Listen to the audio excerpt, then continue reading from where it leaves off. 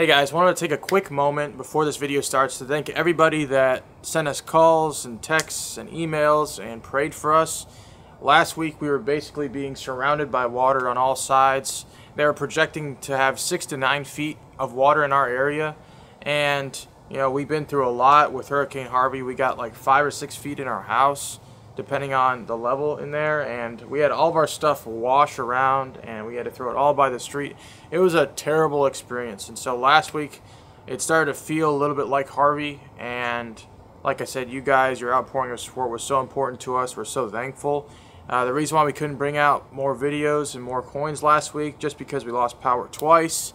We had to take everything up to the second floor that we could carry.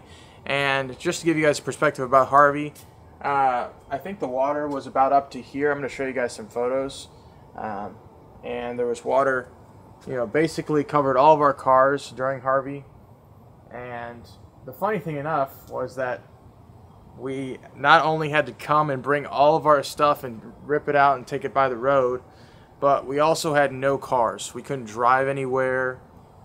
We couldn't go out to eat. We had to come here every day, work 12 to 15 hours picking up our stuff, putting it by the road, and taking photos of it and putting it in a spreadsheet for the insurance company. And so, you know, being able to survive last week and everything being fine was a huge relief, but it couldn't have been that way without you guys supporting us like you do. And so we're so thankful for that. Let's get this video started. What's up guys, Drew with Kush Collectibles. Welcome back to a brand new video. In this video, we're going to show you guys a collection that hasn't been touched in decades. And we just ended up purchasing it all. And we're going to show you guys just the cool little things that you guys should look out for when you're buying a coin collection. But let's start off with something really awesome. You're not going to see this very often. I've never seen it myself personally. But you guys know those proof sets that you can buy from the US Mint in the 50s and the 40s? Well, right here, as you can see, these are actually 9 1951 proof sets in the original mint packaging. And this one was ordered directly from the mint. I'm not going to show you the collector's name, but it was shipped to New York. And there are the stamps. And it's just a really cool piece of numismatic history. And it's cool to be able to hold them. They're actually all sealed still, which is pretty neat. But he not only had 51s, he also had 52s and 53s. And so when I open up this one, he actually cut it open like that a while ago and left it up in his attic. These are 52s, all 10 of them, all sealed. I think actually one might be open just to check the date. That was 53s, all the same way. So it's just extremely cool to be able to see stuff like that. And we also have a bunch of raw coins that we're going to show you guys in this video. This is the stuff that's just a little bit more of the premium stuff. A Black Eagle note, a few large size notes in there, some Cole dollars, some better type coins. But let's show you guys kind of the crux of the deal, the thing that made the deal the best for us and for the client.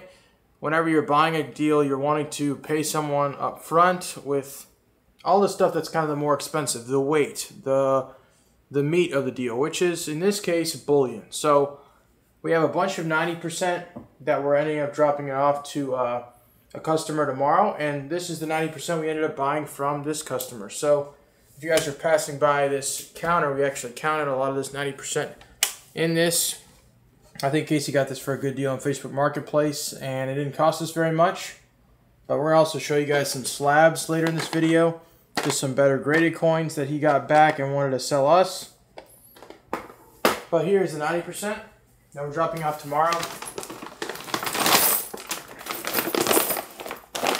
So I think, you know, I think there's almost, it's like $17,500 and $17,500 in silver in here, just from the deal that we constructed. Added some of our own silver in there, added the client silver, and this sucker's heavy. We got 2 bags of this,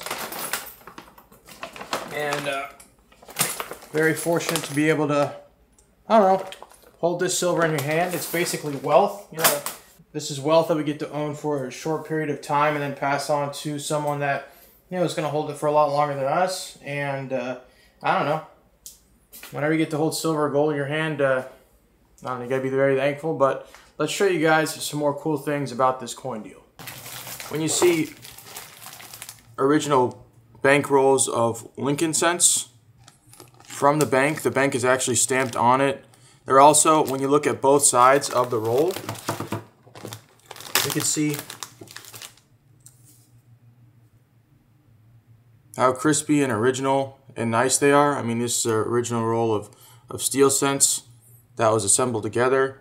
Kind of low grade, you know, and stuff's starting to happen to this coin, but that's okay. Just more steel cents.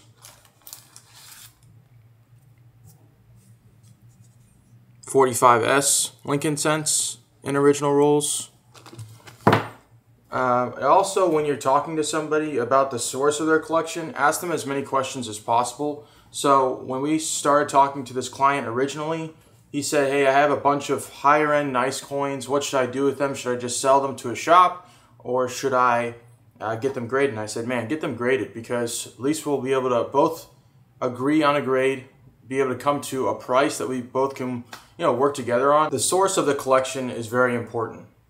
When you're buying a collection from somebody, you need to start to ask them as many questions as possible. When was this collection started? Where was it held? Where did the person that had this collection buy most of the stuff from? And what we've come to know about this collection was it was assembled by his great-grandfather, and over time he started to assemble sets of Lincoln cents, buffalo nickels, Indian head cents, just like these, right? And he also started to take original rolls from the banks, and he also had some higher end coins as well. You know, when you're looking at a collection that is quote unquote unsearched, which means it has been searched, a lot of the best stuff is already gone. It has already been withdrawn from the collection, and now it's being redressed as an unsearched collection. And so when we bought about 80 or 90 of his more premium coins that he got back from PCGS, this was kind of the end of the line for this collection. And so since we knew the origin, since we knew it was unsearched, since we knew it probably sat in an attic for about 70 years since it was being assembled, we knew that this collection should be looked through and see if we found anything that would be, you know, add some premium past just the silver or, you know, the Lincoln cent premiums that you can send these to the wholesalers for. And so we're going to show you really quickly one thing that we found in all this, and it'll show you that this coin collection has been unsearched, and also you know, it'll be a little bit of a surprise for the client and for us. So as you can see on the countertop here, we start to separate things into, you know, wheat cents, face value, and also buffalo nickels, and also war nickels. So everything has its own premium. Everything will be sold probably to wholesalers because we just don't have clients for it. They have clients for it. And so when you're starting to break down a collection, you got to assemble things into certain piles so that you can one day ship things to wholesalers. I know that you know, wholesalers, for example, with wheat cents, they want 5,000 at a time, right? And so different shops, they say, hey, once we hit 25,000, we're going to send all of these to the wholesalers. Or once we hit 100,000 wheat cents, we're going to send these all to the wholesalers in 5,000 bags, right? And so you know, when you're buying collections, you don't necessarily need to mess with this stuff right away, but you at least need to get the client paid and also start to put these in different buckets so that they can be sent out over time. And so, little thing to talk to you guys about. So we were looking through everything, and there was this Johnson's travel kit. And so we were looking through everything, and I opened this up, and there was probably like, you know, 30, 40 coins in there, and I start to look through every single date. I flip one Indian head cent over, and this is what I found. We found this 1877 Indian head cent, and the way that we know that's legit is that it's a little bit weak on the end, on the reverse. And so, you know, looking through pocket change, wheat cents, Jefferson nickels, war nickels, looking through all that stuff, sometimes amounts to something, and sometimes tells you, hey man, this probably hasn't been searched. It may have been looked through by the grandson, but there are some things, some nuances that haven't been found. And so we're going to give the client a call, and we're just going to give them some extra money on top, probably most of the value again. We're probably going to submit this to PCGS, and when it comes back, we'll sell it to you guys. So something cool for the client and for us, and it keeps you going. Keeps the adrenaline pumping, because you look through 1,000 Lincoln cents, and you're like, man, just one of these. I just need one to come through here, And so here's some other cool stuff that we found. Nothing that's crazy in terms of premium.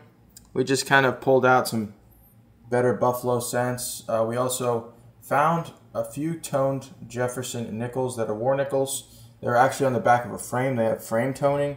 I might just submit those to PCGS just for fun, see what the true views look like. I'm probably not going to get a whole ton of value for those, but always a little bit of an adventure. Got some large cents here that really don't demand a ton of premium. Probably sell these for like a few bucks each at a show, but just the little things that you may never be able to run into, and you never know what you find when you open up things and things jump out at you, like this 1893 Isabella quarter. It's just like a VF or whatever. It's been cleaned before probably, but a neat little coin for sure. There also is this seated dime, and people got a little fancy with it on the reverse. There also is some more world silver here. Nothing crazy in terms of value, just something neat to show you guys. Got this brass metal, probably not worth anything either, but I don't know, opening up things, looking at different bags, being able to show you guys just kind of the uncertainty, the mystery. Sometimes when you wake up to go to work, you know exactly what you're going to do, you know where you're going to sit, you know where you're going to eat for lunch, you know when you're going to drive home, but sometimes you get to look at things and go, wow, I didn't expect that. Wow, this is something new and exciting, and I get to learn more about it. And that's what coin dealing is all about, really. Here's some cool things that we ended up buying off the get. So we bought most of the premium stuff up front, and like we said, we're going to probably sort the rest of this for you guys, but I haven't really even touched these yet too much. So we have just two large size $1 bills. I could tell that they haven't been ironed or messed with before. They have been folded over many, many times. But you can see that there's that rich blue color still coming through, that rich black color still coming through, especially in the portrait there. And this Black Eagle note, it's got a little bit of a chunk ripped out top right there. But once again, you can just see how intense and vibrant the black is and the blue is. And, got a little staining on the back of the note. But, just some cool things like that. We also have some raw coins we're going to show you guys really quickly. And we're also going to show you some graded coins as well. And just to keep the video rolling. And we hope you enjoy them. So this is an 1826 cap bust half. You can just see by that light luster in the background. Gorgeous originality. I mean, the coins that you really want to pick up on. And once again, I felt like this coin collection was unsearched just based on how nice and original these coins are. We have this 1818 cap bust half. With a little bit of luster sitting in the background. A little bit of an earlier date with some premium to it for sure. This one is a little bit of a lower grade, probably a VF 25. But something we're just going to submit to grading, see what happens with it. Get a nice photo and offer it to you guys when it comes back. Here's an 1874. I believe this is a San Francisco trade dollar. Once again, that luster peeking through on the background there still. Great detail. Lovely. Just little bits of luster that I just love to see. Here's a 1946 Iowa commemorative half. Rather problem-free. You can see kind of that toning that started to go a little bit dark, but I do think this coin is worth grading just to see what it come back as. If it's a 65, maybe a 66, we'll probably do okay. If it comes back anything higher, which is unlikely, that's just the way it'll go. But it's good to see your grading eye. I think that coin's probably a 65 or a 66. This is a 1936 Long Island commemorative half. Very problem-free surfaces. Strike seems pretty strong most of the time when you're looking at strike. You're looking at that hairline between the cheek and the hair on the front portrait. And the luster is pretty strong also. And when you flip this coin over, you can see just a beautiful strike, beautiful luster. Just a nice looking coin. We have this 1818 cap bust quarter. Maybe he was working on a quarter and a half set before he kind of kicked the can on it.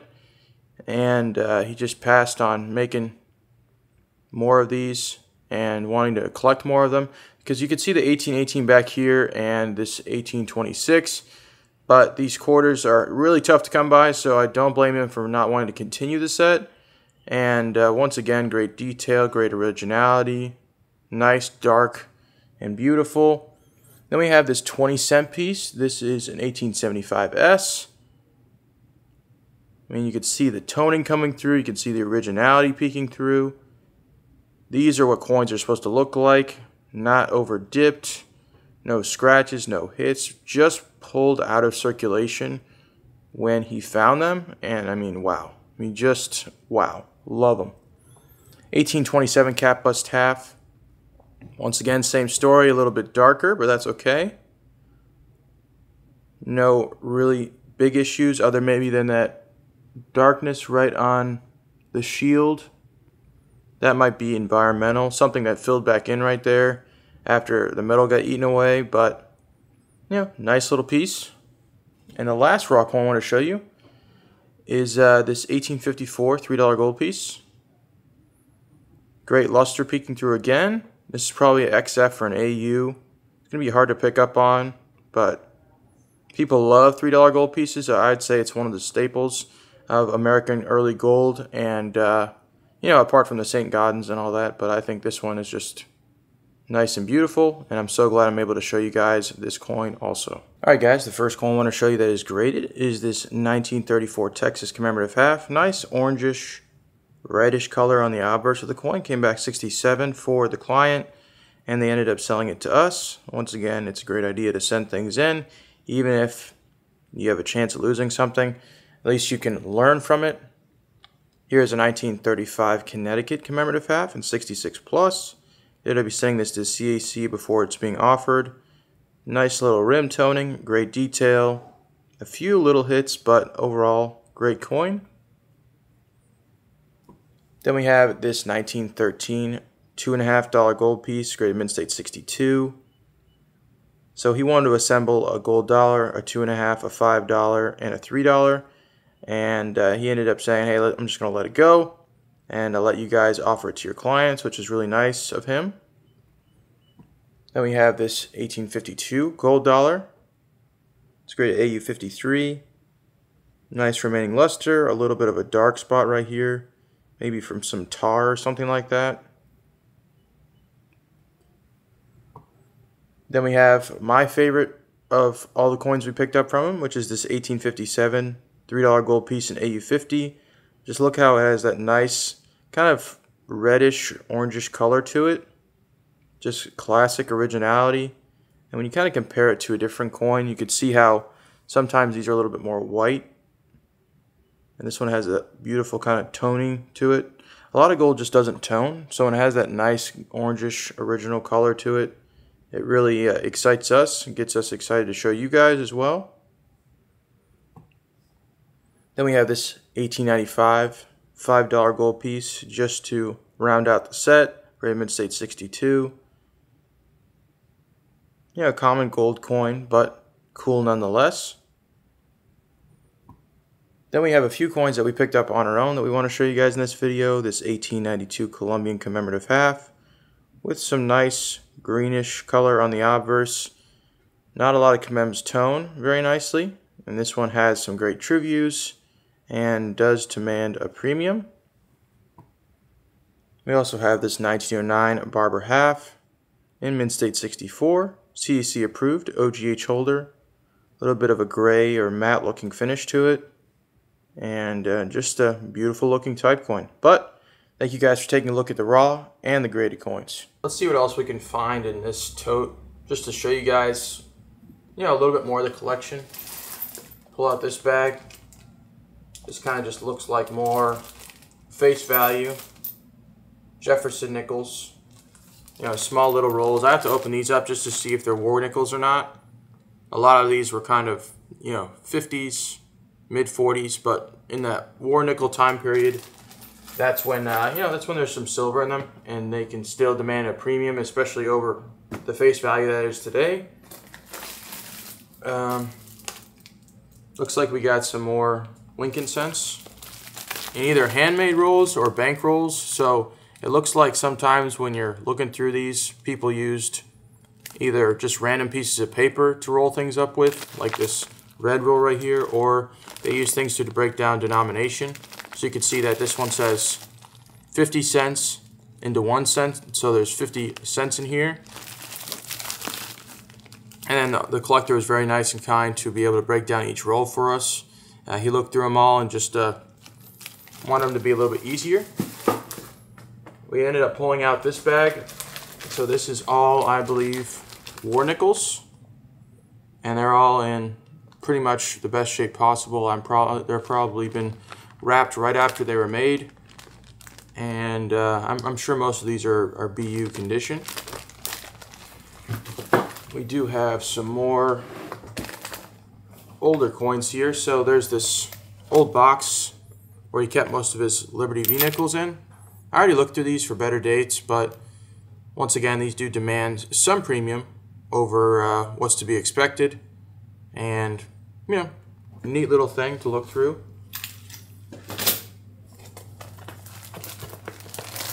Then we have some more Lincoln cents, more Jefferson nickels, 1939 PD and S. So these were assembled.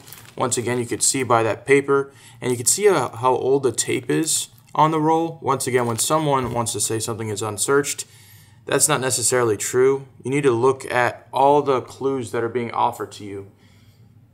If someone's using brand new tape and a brand new roll, and they're putting one Jefferson nickel with a mint mark saying it's a war nickel at the end and saying it's unsearched, that's much different than saying someone using their own paper from 50 years ago, from tape from 50 years ago when they assembled this roll, and now they're putting it into a Ziploc baggie. That's much different, right? We have more Lincoln cents here, which is cool. Let's see what else. I think this is a brown Ike. 1972 brown Ike. Silver. We have more Lincoln cents to look through here. Looks like he broke them down. You can also see how old and flimsy this paper is. You can almost see through this paper now. But 1910 to 1919, broke it up into the teens for us, which is cool. I don't think I want to spend any more time on this box. Let's look over here a little bit. So this is the Lincoln cents that we started with so far, I believe. So we're just getting everything into its own bag, and then we're going to basically run it up and count it and see how many Lincoln cents are at the end, how many Buffalo nickels, how many Liberty V nickels there are, how many war nickels there are, and then we'll just multiply it times that, and we'll let the client know how much we can offer them. And so that's just the Lincoln cents so far.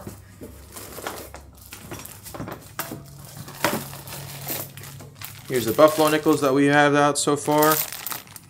We looked through all the dates, pulled out any AU, BU type of things. Sometimes there's a little bit of a premium for that. And a lot of stuff ended up coming in bags like this. And we just already sorted them. So, National Pressure Cooker Co. So I guess they sent a little fancy bag, maybe with an extra tool in one of these, and he just used it to put coins in. Here's some more Buffalo nickels that we have to count up. We just left them how they were. Some are corroded, some have issues. He just picked them all up along the way, and then he put them in this box. And they came from all different types of environments. Like I said, sometimes there's corrosion, sometimes there's no date, sometimes there's better looking coins. So they were just picked up along his coin collecting journey back in the day. Thank you guys for watching today's video. If you guys did enjoy it, make sure to leave a like, comment your thoughts just on the coins we had to show you and the collection. and the tips that we gave. Make sure to subscribe. Coming out with videos every single week. We want you to be a part. 8,000 subscribers. We're pretty much there. Thank you guys so much. We really appreciate your support, and we'll see you guys in the next video.